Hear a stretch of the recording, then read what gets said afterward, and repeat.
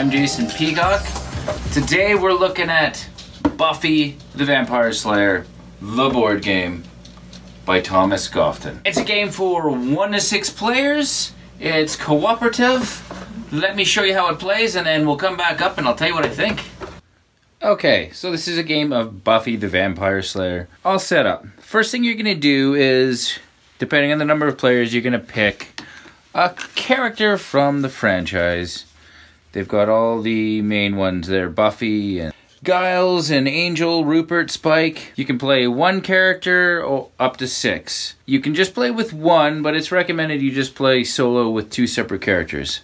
You're also going to pick a big bad, one of the looming threats that you have to deal with. They're all going to have like an overarching effect on the game.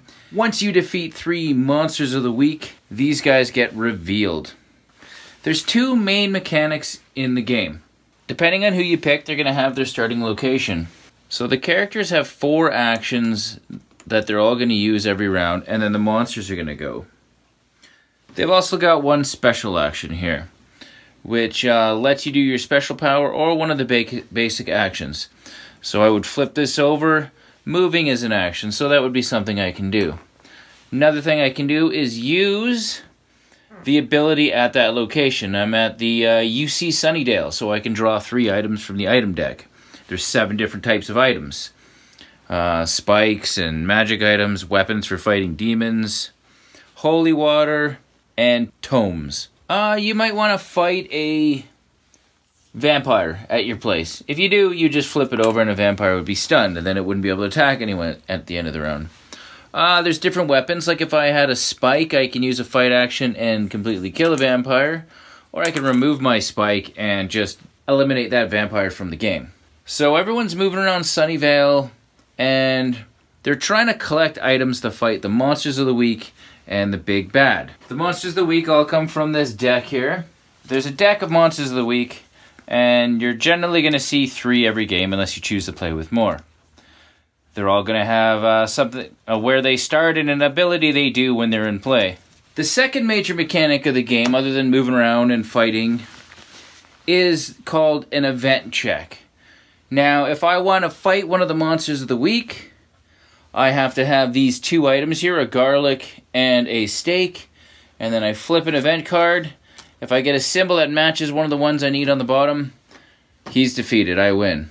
If I didn't draw the right card, the action's wasted unless I want to permanently remove one of my action tokens from the game. Even if you fail, your items are gone anyway. So every time you defeat a monster of the week, this clue token gets left behind, wherever that monster started.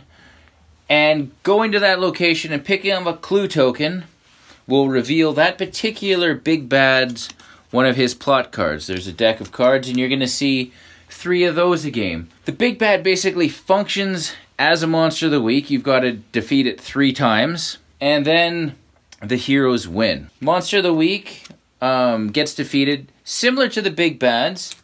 However, you don't have the option of removing an action token from the game if you fail to draw the right card from the event deck. So if I was playing with the first evil here, and this is what it's going to do every round. It's going to add a vampire to this location. I need to have a book and a magic. And then when I attempt to defeat this evil, I flip the event card. I have to have one of these matching tokens. So game proceeds with everyone just kind of running around, trying to pick up the items, hoping they flip the right card to fight the monster of the week or the big bad.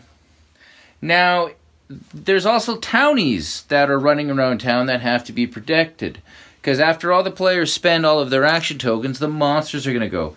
Starting with the big bad, if he's in play yet. He doesn't come into play until the 3rd monster of the week is defeated. Then the big bad will go, and these guys, if they're in a space of the townie, they'll just eat that townie.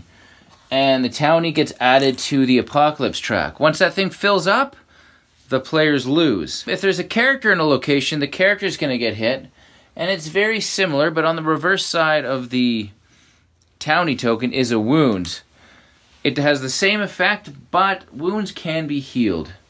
There's also artifact cards. These can be found. These are a little more powerful. I played a game where however many townies were on the apocalypse track, that's how many monsters all over the town you got to kill. So I'd killed like 5 or 6 monsters, totally cleared out the town. It was fun to use.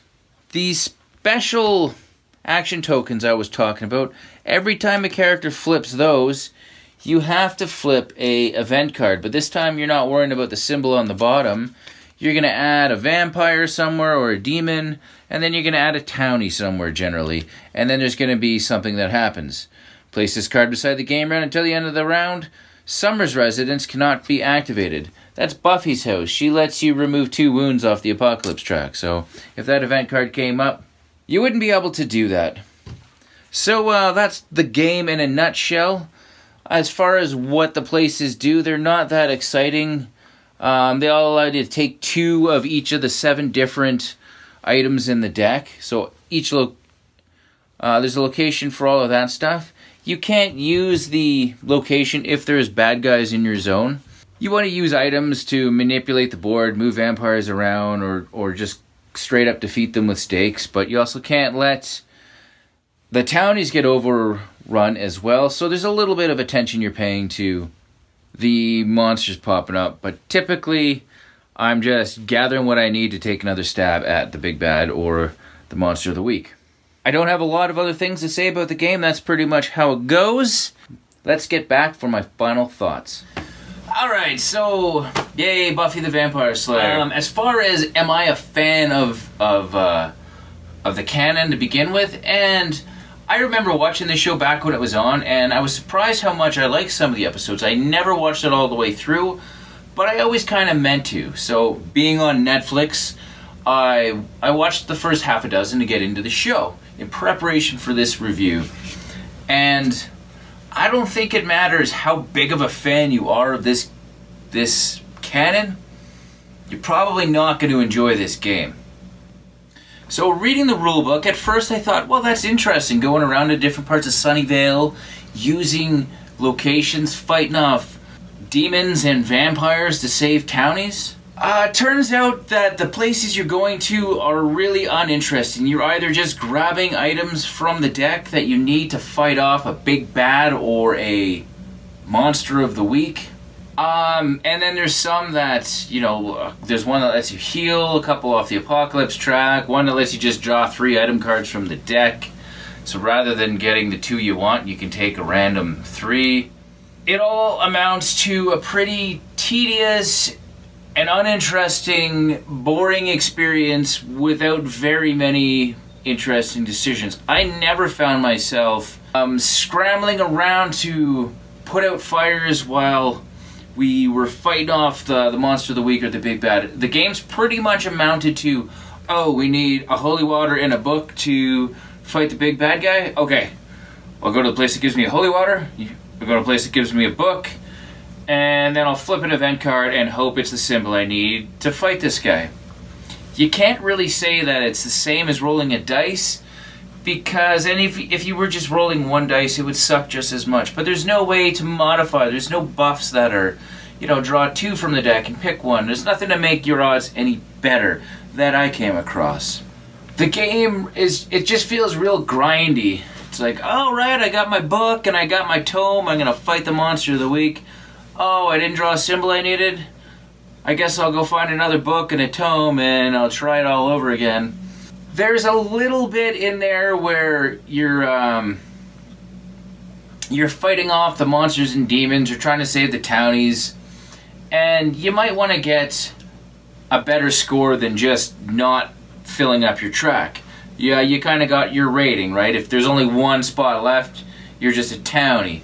If you only have a few symbols on the track, then you're a boss or whatever they call you, a slayer. So I never want to play this game again. Get this thing away from me. I don't like to say that a game sucks. I prefer to say, you know, it wasn't for me or I didn't like it, but I feel comfortable saying this game sucks. This is like the adult version of Chutes and Ladders, just on a linear course. It just feels like they threw something together. Maybe they started off with a good idea, but in the end, they just produced a lackluster, uninteresting design. So, do I recommend this? No. if you're a diehard fan of Buffy and you don't care if the game sucks, this game might just be for you. So, that's my thoughts on this game. I'll see you on the next one. Thanks for watching. I'm Jason Peacock. You can check me out right here on the Twitter if you want. And thanks for watching.